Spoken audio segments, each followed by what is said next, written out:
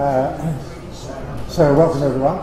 I'm going to talk about the history of food adulteration and poisoning, and it's going to include adulteration and poisoning related to water as well as food. So let me start off by wondering how we identify food adulteration in history. And one of the most interesting projects that I came across when I was last on sabbatical was to hear this lady, Professor Rosalie David, who is an anthropologist, Egyptologist at the University of Manchester. And she has developed a really very exciting program where she does anthropological examination of mummies and Egyptian artifacts, in particular analysing bodily structure of mummies. And I'm going to be referring to her work a wee bit later. But she and her team have examined quite a number of mummies, looking at their medical problems and other aspects of their anatomy, and including innovative techniques like endoscopy, looking at stomach contents before the cadavers are opened, but also x-raying them, and she's come up with really a lot of very interesting data. There are also, over the years, have been a number of individuals who have been preserved because of the forces of nature, and perhaps the most famous is Ötzi, the Iceman. So in 1991, he was discovered in the Austrian Alps, in the Alps between Austria and Italy, frozen in the ice. And he was a man from around 3,000 years BC, but because he was frozen in the ice, his body was really very, very well preserved, and he has been intensively investigated. And this is a reconstruction of what he is considered to look like. He was about 40 years of age. Interestingly, on X-ray, he has a great deal of atherosclerosis, calcification and degenerative change in his arteries. But on the other hand, he doesn't have any of the predisposing factors that you would normally associate with atherosclerosis, like obesity and lack of exercise and smoking and alcohol. So it might suggest that atherosclerosis, in fact, has got a genetic basis, or at least a much greater genetic basis than we otherwise thought. His complete genome has been worked out, and so his anthropological origins, his geographical origins have been worked out. His relatives or his predecessors came from the Near East and northern Turkey. And interestingly, he also has been found to be infected with Lyme disease, which is a tick-borne disease carrying the bacterium Borrelia, which produces fevers and flu-like illnesses. But there are a number of other individuals who have been similarly preserved. The Cashel man in Central Ireland from 2000 BC, and then the Tullen man from Silkeborg, the so-called bog man. He was apparently ritually killed, he was hanged, and then his body was dumped in a peat bog, and his body was then preserved really very well. Well, we also look at ancient sources, ancient literary sources, to get information.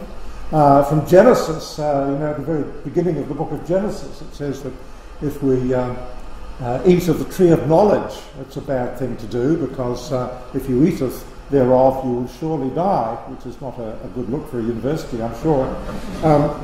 But Leviticus, a bit later on, tells a large number of food restrictions, and also describes diseases associated with uncleanliness. And then there are various ancient authors who also wrote about plants and poisonous plants, particularly. So Theophrastus, who was a student of Aristotle, wrote his history of plants. where he described a number of poisonous plants that needed to be avoided. And perhaps the most interesting person is Dioscorides, who was a medical orderly, shall we say, or a doctor in Nero's army in the 1st century AD, and he wrote a very extensive Materia Medica describing poisonous plants and medicinal plants as well, apparently from the plants that he collected on his travels with Nero's army. And so we have a lot of material from these sources. And then going back to the Bible, I think we have the first documented form of food poisoning, and that is what I'm going to call the book of the tale of the quail. So that comes from the book of Numbers in 11. And the story is this, that after the people of Israel left Egypt from bondage, they walked with Moses into the desert of Sinai, and then they started to complain about the fact that they didn't have any food and water, or at least the food was very monotonous. And so they complained loudly. And you'll forgive me if I start to read the Bible here, it says. So they complained to God. Moses said to God, well, what are we going to do about this? And God said, okay, well, you shall eat not only for 1 day or 2 days or 5 days or 10 days or 20 days, but for a whole month until it comes out of your mouth and becomes loathsome to you. So I'll fix you. I'll give you so much food that it makes you sick. And so then a wind went out from the Lord, and it brought quails from the sea, and let them fall beside the camp about a day's journey on this side, a day's journey on the side. And so the people worked all day and all night gathering the quails. But while the meat was still between their teeth, before it was consumed, the anger of the Lord was kindled against the people, and the Lord struck the people with a very great plague.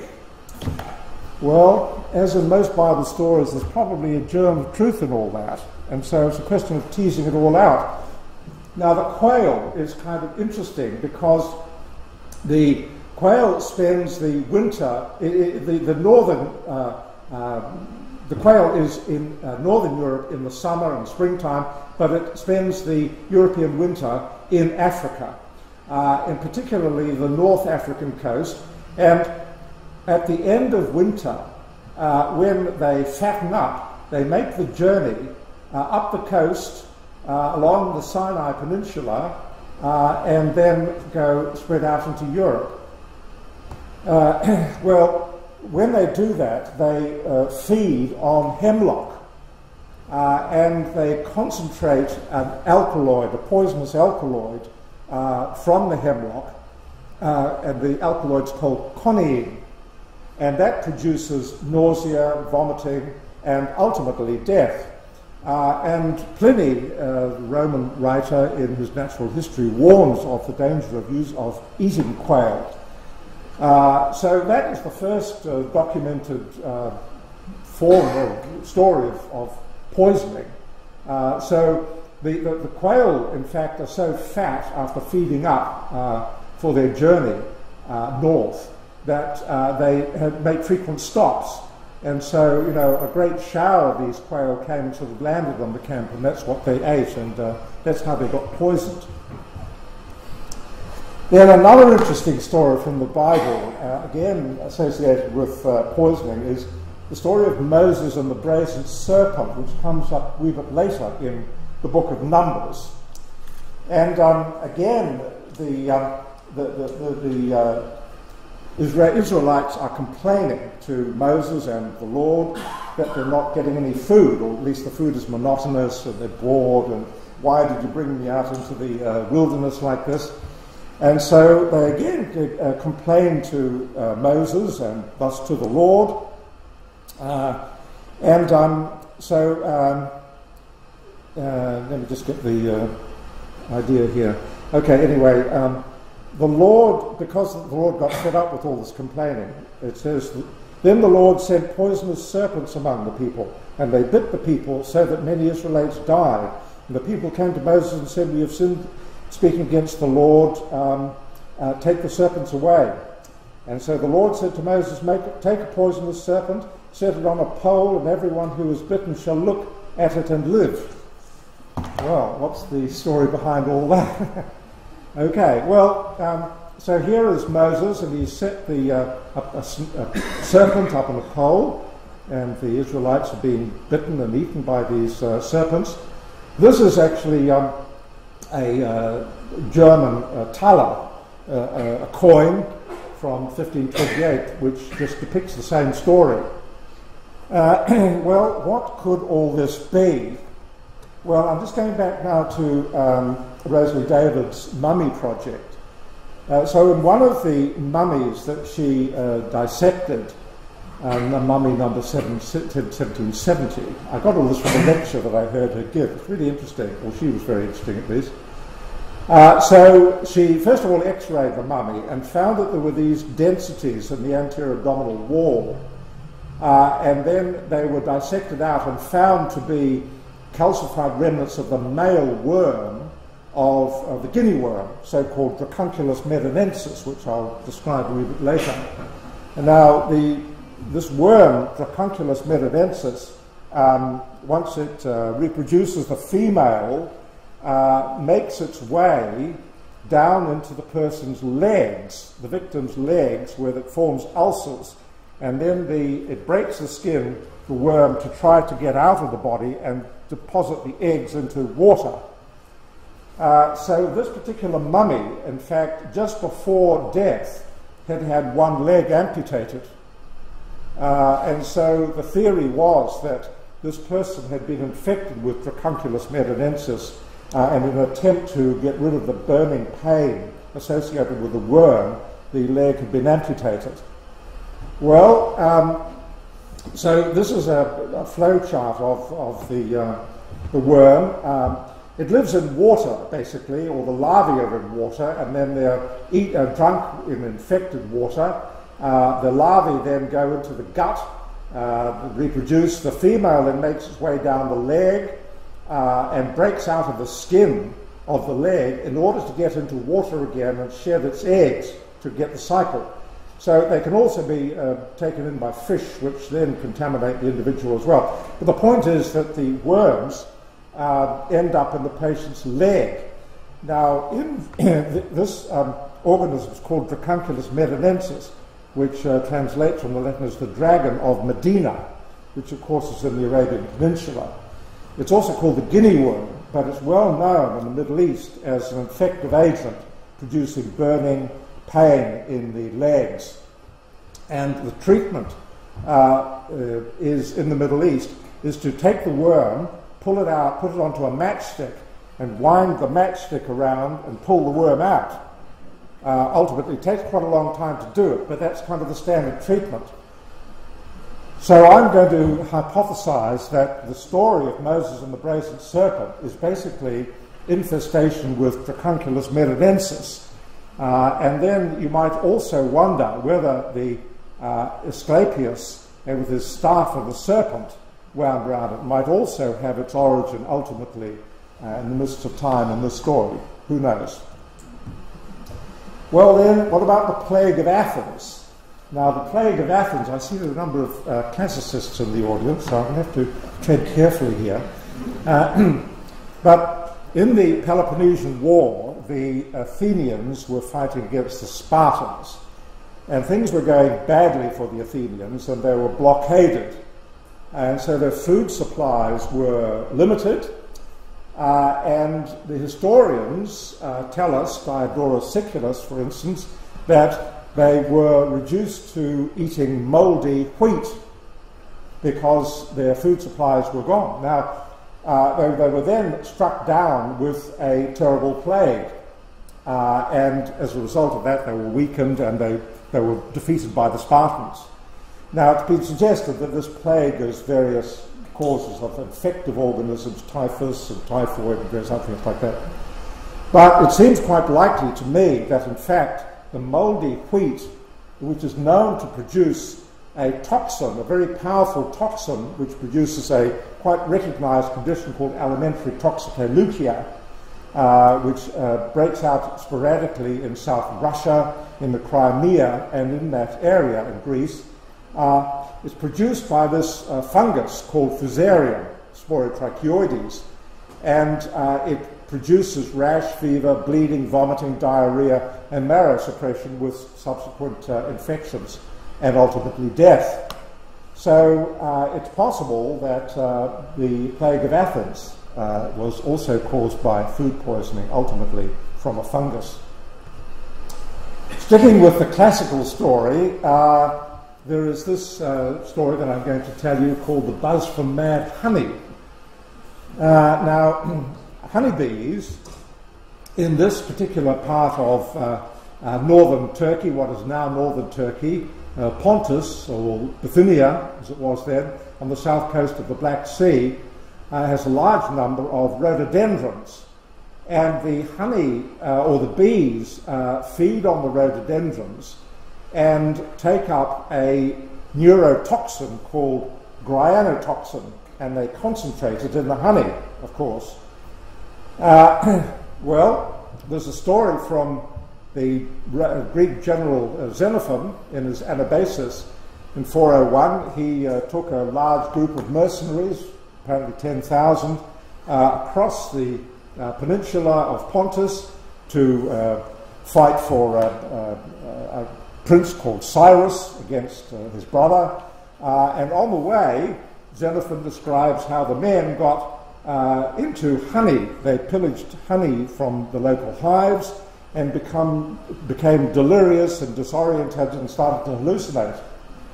And then somewhat later, in 67, Pompey the Great, a Roman general, was pursuing this fellow Mithridates of Pontus across the Pontus Peninsula here, and things were not going well, but the Persians knew that the honey here contained this neurotoxin, and they left jars of this affected honey out for Pompey's soldiers to eat, and they gorged themselves on it and became incapacitated, hallucinating, and the story is all well documented. And then Mithridates came back and apparently killed 1,000 of them. So this neurotoxin is well known for producing vomiting and hallucination, and so that is yet another instance of food poisoning. This is becoming very predominantly classical, but a lot of interesting things happening in the classical world. So did lead kill the Romans? Well, who knows? But certainly the Romans ate a lot of lead, or they ingested a lot of lead. There's no two ways about that. And one reason, or they did it in the form of lead acetate, and one reason was that they boiled their wine in lead-lined vessels, and they did that purposely because the lead made the wine sweet.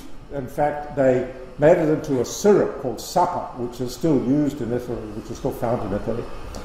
And the lead cups that they used, or the containers, reacted with the acetic acid in the wine to produce lead acetate, which is sweet. In fact, lead acetate is also called sugar acetate because it is sweet.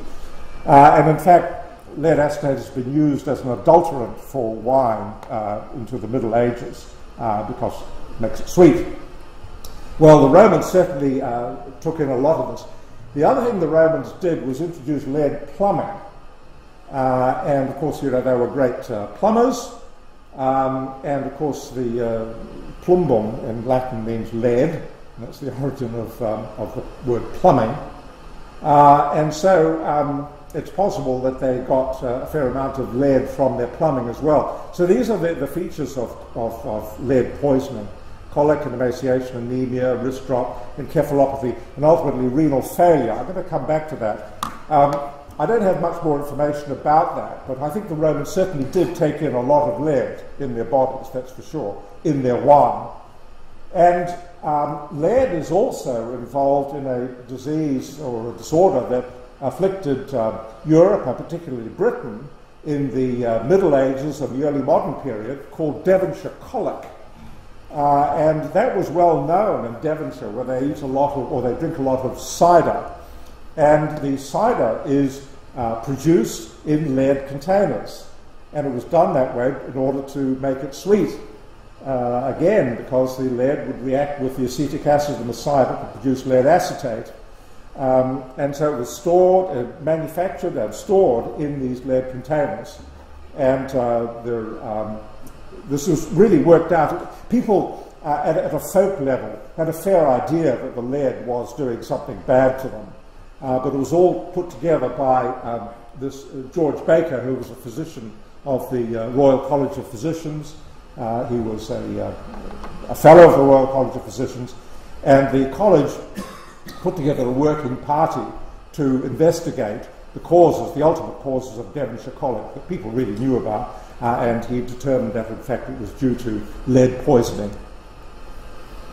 Well, in relation to this, the last thing I've put up there is that one of the things that lead poisoning does is produce renal failure.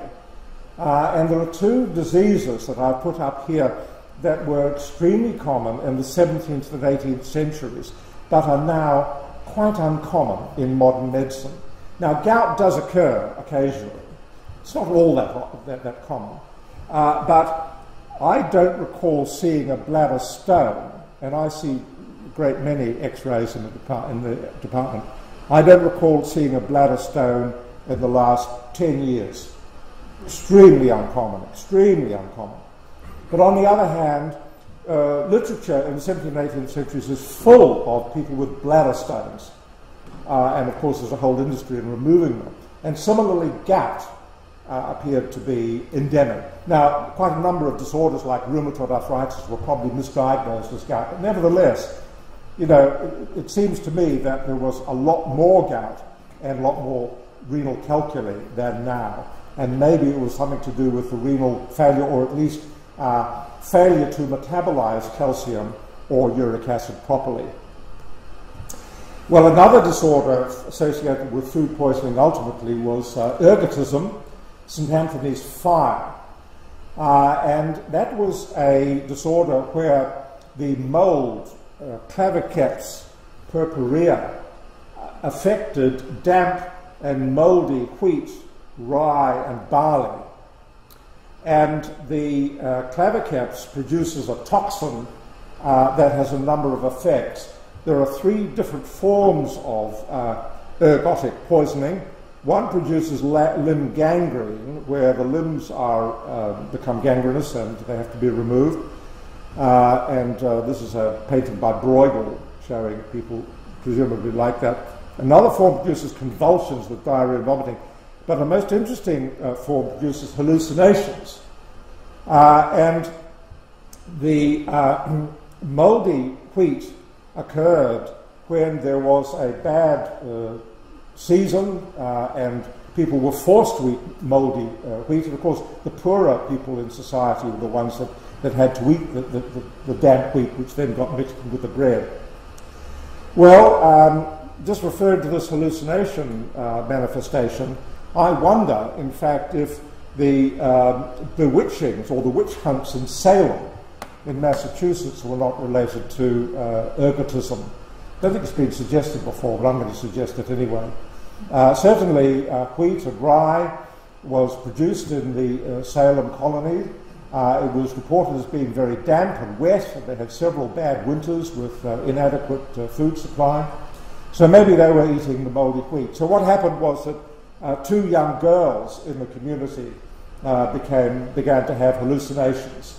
And then, of course, it was thought that they were, affected by the devil and having congress with the devil and all this kind of thing. And so several people were executed, and it was just a very dreadful thing. But maybe it was associated with ergotism as well, I'm wondering. Well, one of the more unusual scientific pursuits is the study of poo. And the fancy name for poo, or at least petrified poo, is a coprolite. Now, this is Louis XIV, who built the Palace of Versailles around 1660. He died in 1720. but he had a country house called Marley, the Chateau of Marley, which was demolished at the time of the Revolution by the revolutionaries. But what remained at Marley were the loos, and the loos have been extensively investigated, or at least the coprolites, in order to find out what came out of Louis XIV's tail end, and also what came out of all his courtiers. And it's really interesting because it turns out that they were infected with a large number of intestinal parasites. Ascaris lumbricoides, the roundworm, Trichuris, which is a whipworm, Taenia solio, which is a tapeworm, both solium, which is the pig form, and saginata, and Fasciola hepatica, which is a liver fluke. So they were all infected by these things, and they were probably caused by inadequate washing of vegetables, most probably, no washing of vegetables, and certainly no washing of hands, and inadequate food preparation, but they were certainly infected. Well, the history of food poisoning can really be mapped before Frederick Ackham and after Frederick Ackham. He's kind of the pivotal person in this whole story. So I'm going to spend a wee bit of time on him because he's the most interesting character, Frederick Ackham. He was a German, and he trained as a pharmacist, and he transferred to London in 1789. When he was a young man of 20, he was sent to the German firm's London office to work as a pharmacist or chemist, please. Anyway, he developed his own business. He was obviously a very smart fellow, and he developed a business producing and selling laboratory equipment. And the study of his laboratory equipment and the way he sold it is interesting in the history of science by itself. But he also wrote a number of books about chemical tests and chemistry in general. He also was instrumental in introducing gas lighting into London. And so here is a Rowlandson caricature of London lighting. And so here is the textbook that Frederick Ackham wrote about the apparatus and machinery of gas light, the way in which it can be produced, carburetted hydrogen or coal gas. And you'll see that he calls himself an operative chemist, lecturer in practical chemistry on mineralogy and chemistry applied to science and manufacture of chemicals.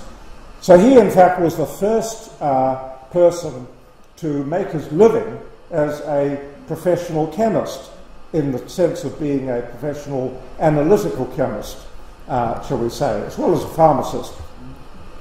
So he also, he wrote quite a number of books, and this is a really fascinating book to read, Chemical Amusements, Curious and Instructive Experiments. So quite a lot of really fun experiments that he has there. So you might like to get onto the net and have a look at that. It's really quite a fun book. But he also was interested in the manufacture of food and the way in food was handled. And so this is his textbook on bread, and I'm heading towards the bread story. Well, Tobias Smollett, I mean, the problem with London bread was well known. It was just well known to be just frightful. And so here is Tobias Smollett writing in Humphrey Clinker.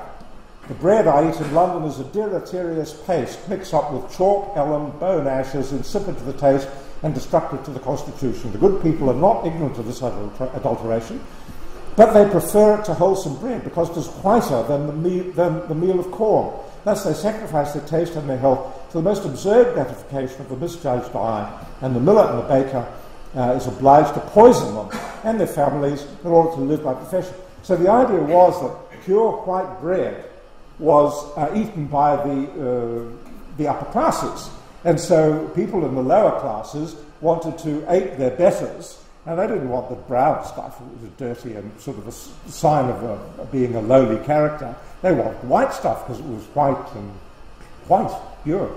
And so in order to make it white, the millers had to add alum.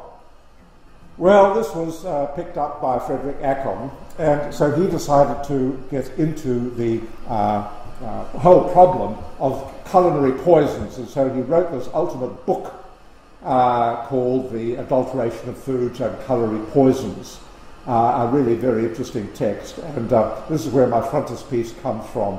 There's Death in the Pot from Kings, the second book of Kings. I won't bore you by reading the biblical reference to that, but you might like to read it.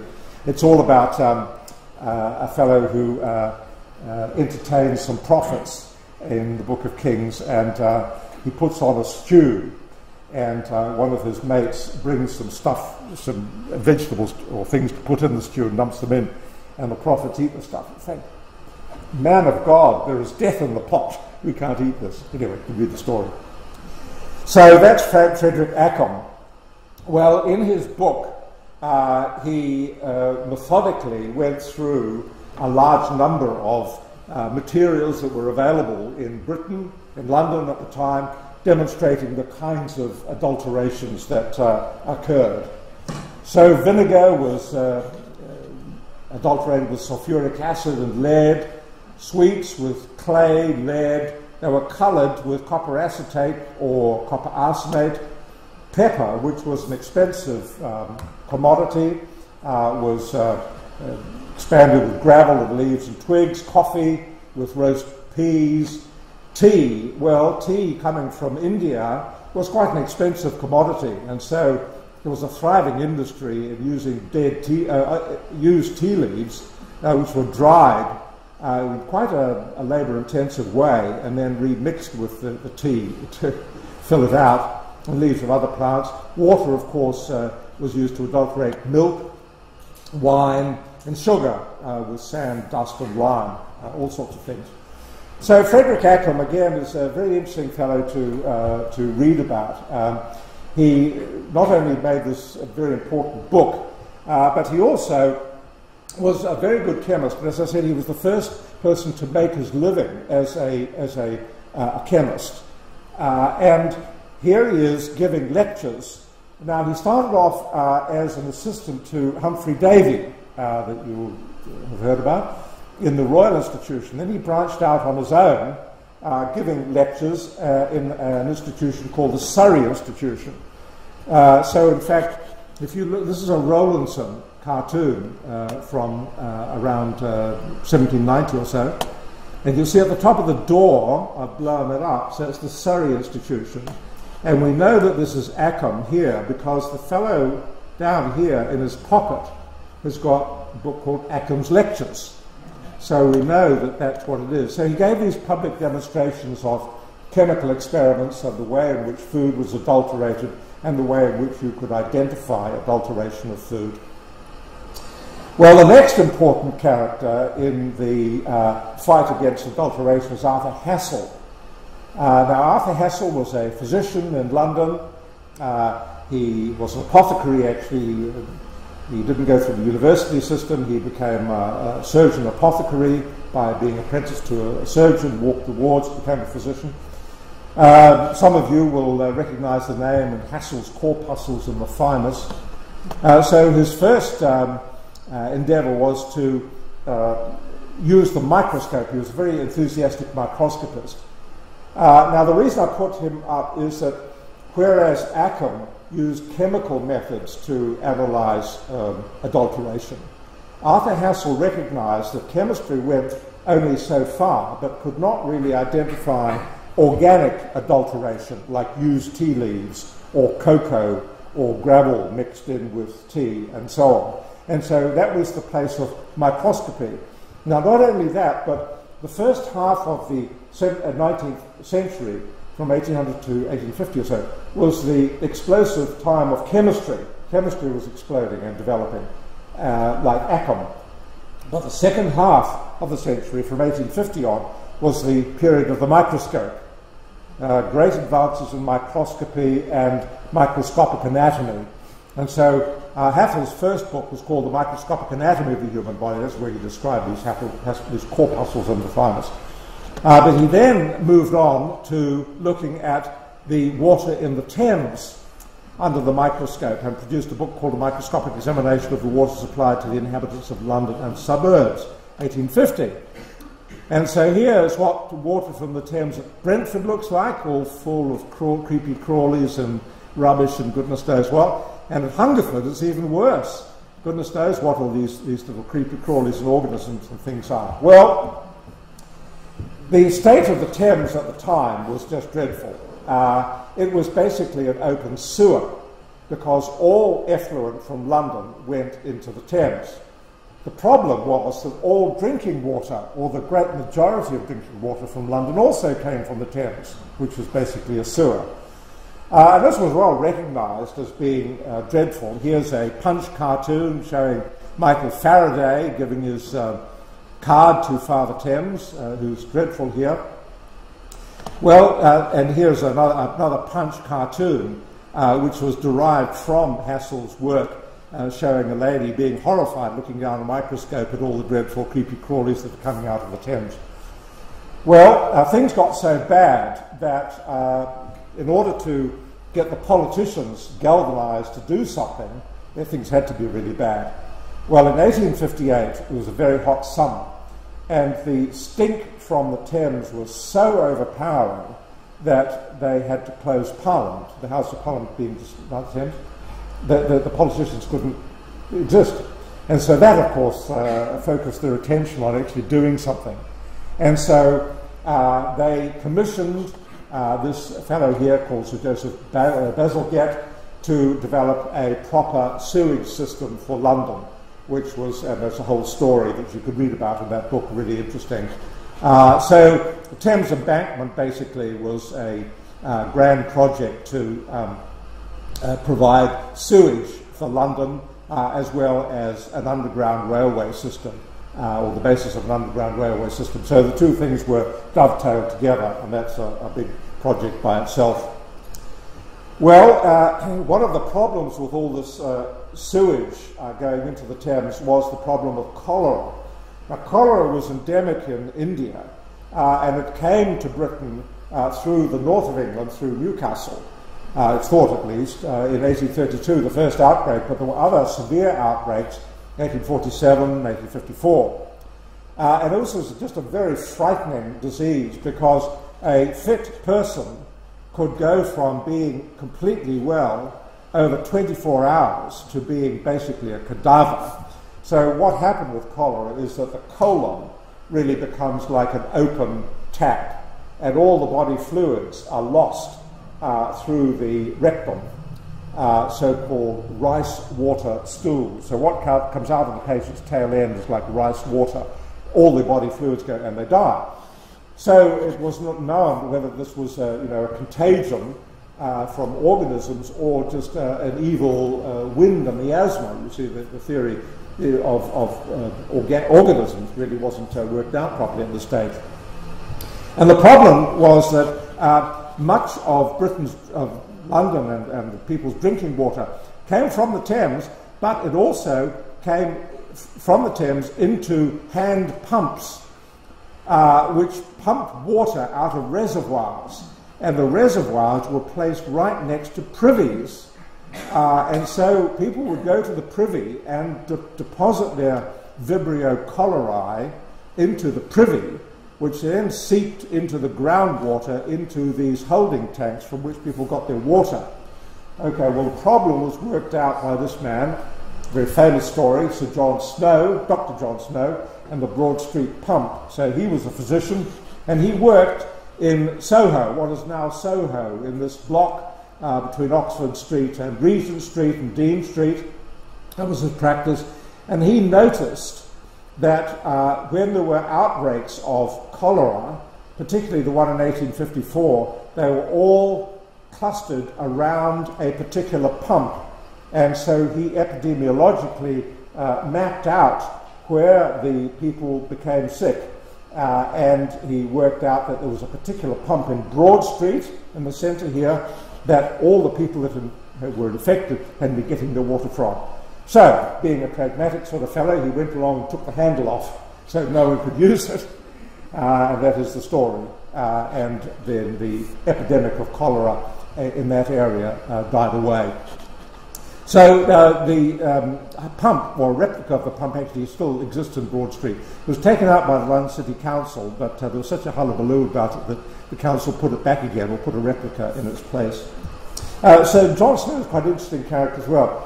He also was an anaesthetist, and he gave the first chloroform anaesthetic to Queen Victoria for the last two of her children. She thought it was just wonderful. She raved about it. And so it was instrumental in making chloroform acceptable to British women. Well, 4 years after that, there was an outbreak of poisoning called the Bradford sweet poisoning. It was a dreadful thing at the time. But it brought to people's attention the problem of adulteration of food. What happened was that sweets, particularly peppermint humbugs that people were particularly fond of, used sugar, but sugar was very expensive, and so it was usually cut with gypsum, which was cheap. So the long and short of it was that a stallholder in the Bradford market, which was a small market town at that time in the north of England, got his sweets from a wholesaler, and the wholesaler had sent his boy, his apprentice, off to get a load of gypsum to put into a mix of the sweets. The boy went to the chemist or the pharmacist who was supposed to provide the gypsum, and the pharmacist said, "Yeah, it's over there, go and get it." And so the boy trundles along, and instead of picking up gypsum, picks up arsenic trioxide, which looks the same. This is it here, arsenic trioxide. And it's a tasteless powder.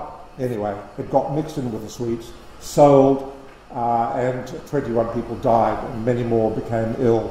So the story blew up, and it was all worked out where it all came from, but it reinforced the need for monitoring and some act of Parliament, like the Pharmacy Act of 1868, which controlled these measures.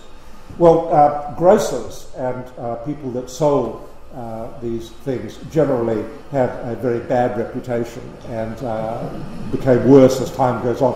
These are two Punch cartoons.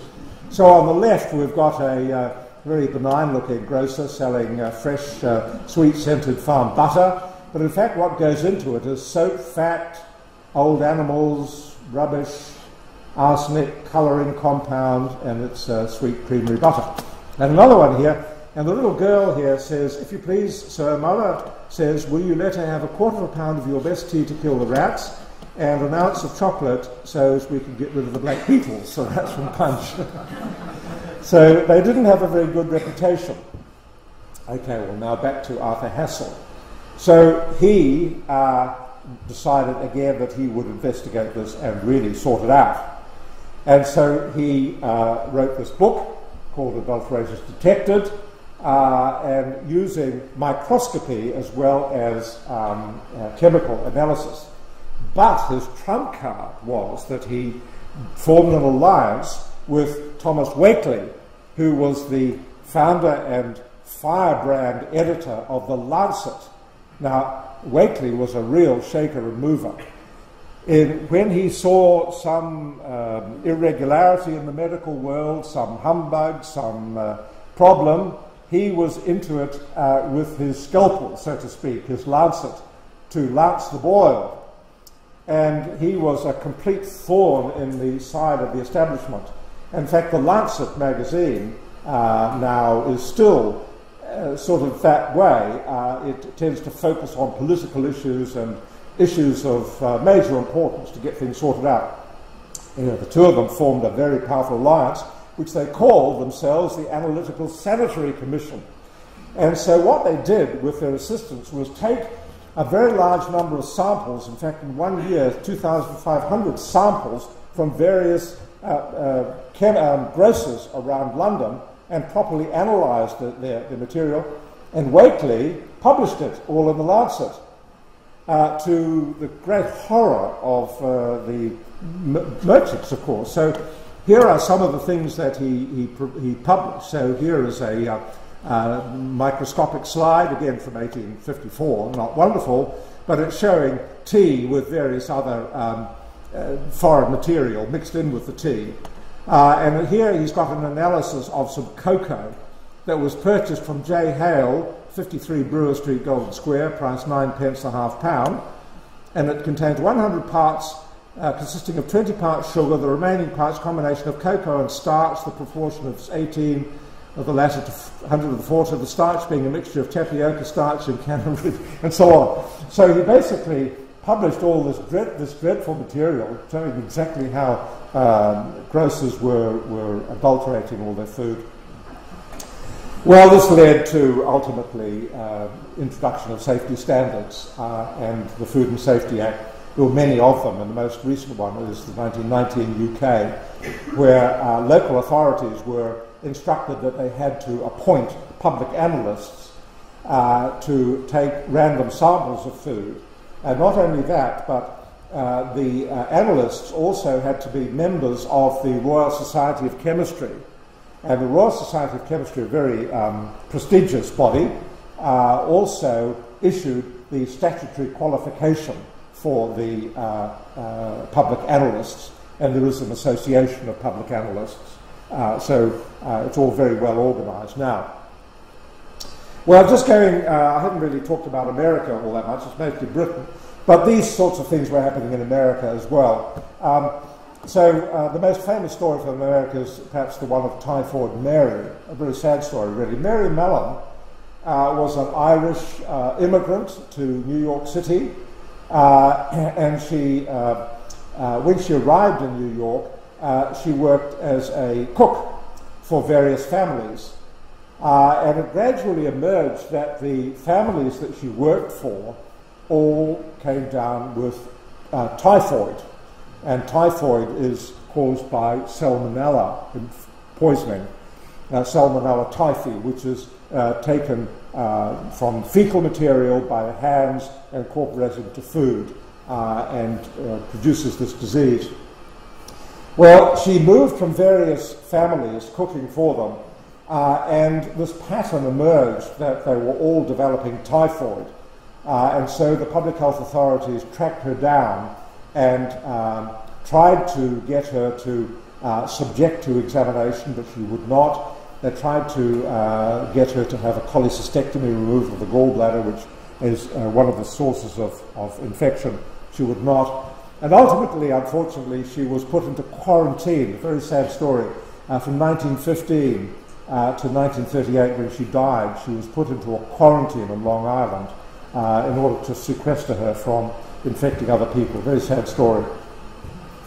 Well, in Germany, particularly in the early 1900s, there was a great vogue for radium and radium use in food and other materials as well. This is after Röntgen's discovery of the X-ray and also the discovery of radium, radioactive radium.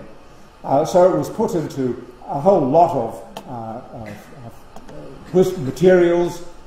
Here's whiskey, chocolate. This is toothpaste, German toothpaste. And this is actually a bread wrapper, showing that the bread is genuinely made by using radium water from a particular radioactive spring. But radium was used in all sorts of things, face creams and tonics of various sorts, as well as foods. Well, there's another story that you may well remember, the sad story of Minamata disease, or mercury poisoning, which appeared in 1968. Minamata Bay is a bay on the southern coast of Japan, and it turned out that a very large number of the families of the fisher folk, the fisher people who fished in the Minamata Bay, had children who were very grossly deformed with mercury poisoning. And this mother has her child who was born in this way with this deformity. And so when it was analysed, it was found that all the mercury was coming from two factories run by this Chisso Corporation. which was leaching the mercury into Minamata Bay, where it was then taken up by the fish, and then there's a phenomenon called biomagnification, where obviously the fish essentially concentrate the mercury, and then the people eat it and become poisoned with it. Well, the history of adulteration of food is really as old as history. Here's a picture of a bread cellar from a wall in Pompeii, the city that was engulfed in 79 by the Vesuvius eruption. But many Roman writers, including Pliny here and Cato, talk about watered down wine and bread adulterated with chalk and cattle feed. And Cato talks about adulteration of spices with old berries and stones. So it's really a very ancient practice. And here are sort of a range of modern scams. There are many, many of them. But of the ones on the right, just sticking with the Italian peninsula, there are a lot of scams that come up every couple of years associated with olive oil. Olive oil is quite an expensive commodity, and the producers pride themselves on extra virgin olive oil, which is particularly pure. But every couple of years it turns out that it's adulterated with cheap plonk from Turkey and other places in the Middle East.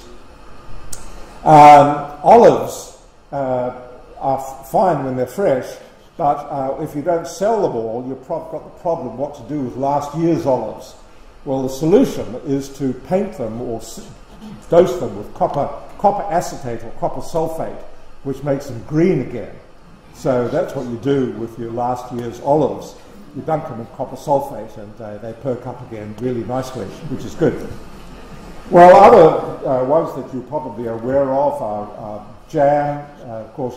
Adding apple to various kinds of jams is quite common, usually put onto the label with colorants, but specks of wood are also put in to imitate raspberry seeds and strawberry seeds, which is not so good. Water, of course, has been used for diluting milk and alcohol for quite a long time.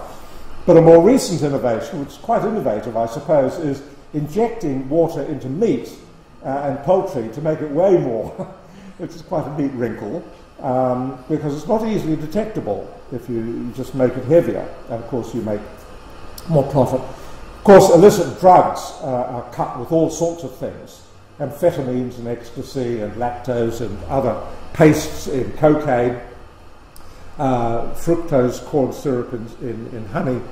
And another one that I've often wondered about as I eat a sausage roll that I buy from like an airport stall. It does look remarkably brown, but apparently there's a trick where you use brown bread to beef up the sausage, and you colour it with red ochre to make it brown so it looks like beef in your sausage roll. Well, a couple of standout scandals that you will have read about in the news, I'm sure. In 2013 there was the horse meat scandal all through Europe. So some samples from Tesco, the big supermarket chain in the UK, found that almost all of their beef burgers contained horse DNA, which is supposed to be beef. And so there was more testing, and it was found that most of them also had pig DNA. Now, of course, pig DNA is not acceptable to Muslim people and to Jewish people, and so that was a problem. Quite apart from the misrepresentation of the beef as horse, there is the issue that many of the horses were in fact race horses or athletic horses that had been doped with phenylbutazone as part of their racing career. And so the phenylbutazone was getting into the human food chain as well through the horse meat. So there was a great scandal with that, and here's a local butcher in UK telling people not to stop horsing around and use their local butcher, which is a good idea. Well, more recently, of course, Fonterra got caught up with a melamine poisoning scandal in China. Now, melamine is basically a cyanide or cyanamide, which is used in making plastics. also a fire retardant. But the interesting thing about it is that chemically it's 67% nitrogen by weight, and so it is quite commonly used in China to increase the nitrogen content of materials that are supposed to be protein. So it boosts the protein content when they're tested chemically for a whole variety of materials. Urea is also used to do the same thing.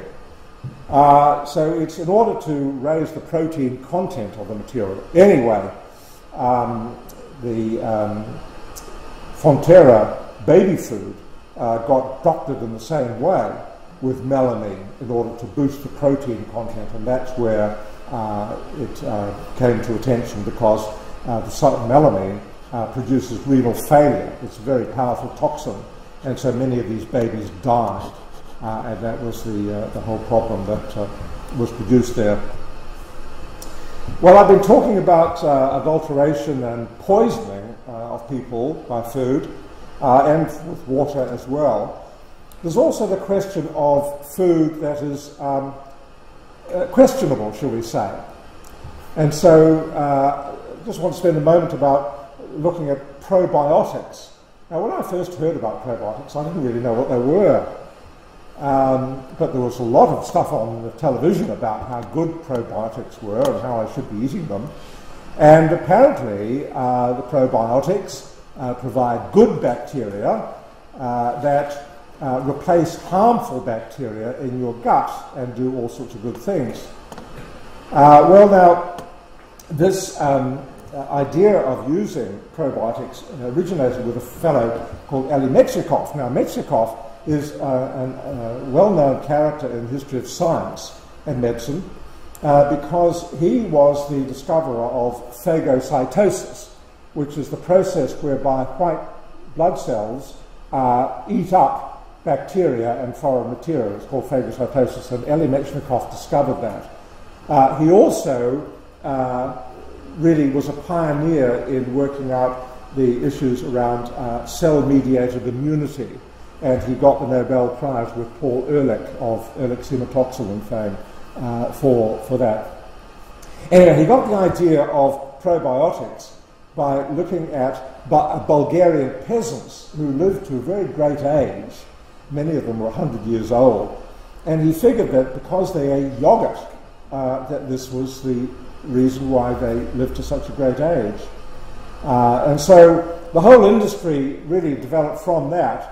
And so, claims are made on the television that it reduces GI discomfort and improves your immune health, constipation, and avoids the common cold.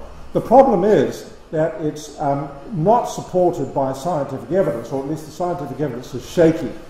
And although it's they're very widely advertised in New Zealand, they're actually prohibited in the United States, or at least it's prohibited to advertise them in the United States. So New Zealand's a bit out of step there, I think. Now, the other thing you need to be aware of is that there's a distinction between a probiotic and a prebiotic. Kind of a subtle difference, really, but a probiotic is some kind of food that produces good organisms, good bacteria that replace bad bacteria. And of course you can use a pre-packaged form, purchased at some expense. But then there's another thing called a prebiotic, which is a food that promotes the healthy bacteria. And these are some of the foods here: bananas, onions, artichokes, garlic, and so on. They're not actually probiotics themselves, but they stimulate the growth of them. So that's all questionable. Often when I looked at this slide, I was struck by the word irony. And irony in English is a kind of a difficult word to define. And the Oxford English Dictionary has a bit of trouble defining it. But irony, I think this is an example of irony. So although I've been talking about food adulteration and fake foods, now on the internet you can actually buy a fake loaf of bread, and here it is. And so for a knockdown price of $22.95, you can buy a fake loaf of bread with sesame seeds. It's soft to the touch. made in the USA. What more could you want? Please allow 5 to 10 business days for delivery. And if it's an emergency, of course, for rush delivery, you can call as an emergency number for your fake bread. So I think that is somewhat ironic. Thank you for your attention.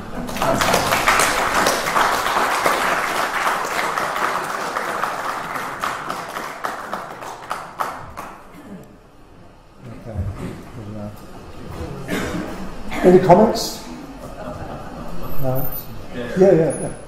Socrates was poisoned with hemlock. He was, that's right. I should have put that in too. I understand that the accounts of the day implied that he just went to sleep.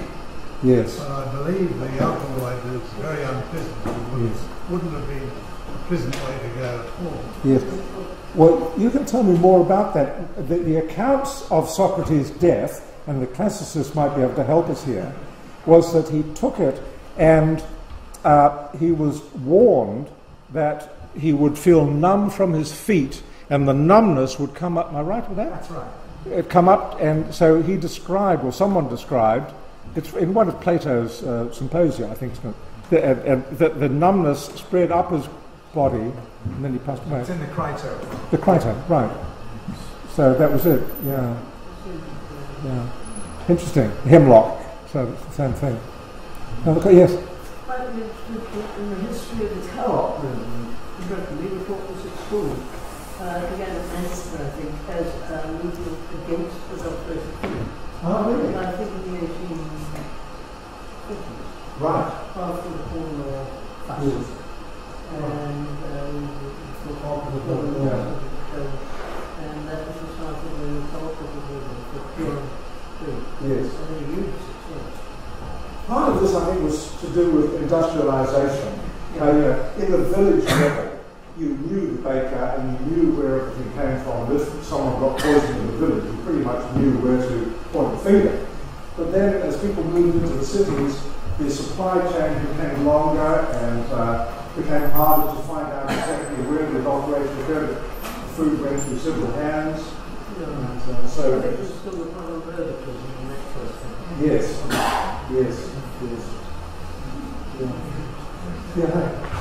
I know that tuis and bellbirds have trouble sometimes if they have too much nectar from rhododendrons. Do you know if that's the same issue that was... I don't know that. But the Graham toxin is produced by... Actually, it's produced by all kinds of ericas, I think. Now, rhododendron's erica, and there's another erica that I forgot the name of. Yeah, right. And so the Graham toxin is produced by them as well. So bellbirds are the same thing? Bellbirds and tuis, yeah. So again? Okay, Ponticum, right, from Pontus, yeah.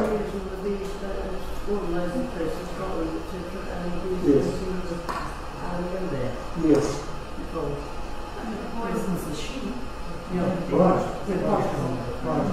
I understand that the honey from Pontus, at the bottom of the Red Sea, is still available, and it's sold at quite a high price because of its vaguely hallucinogenic effects. Sort of like you get a bit of a high from eating it.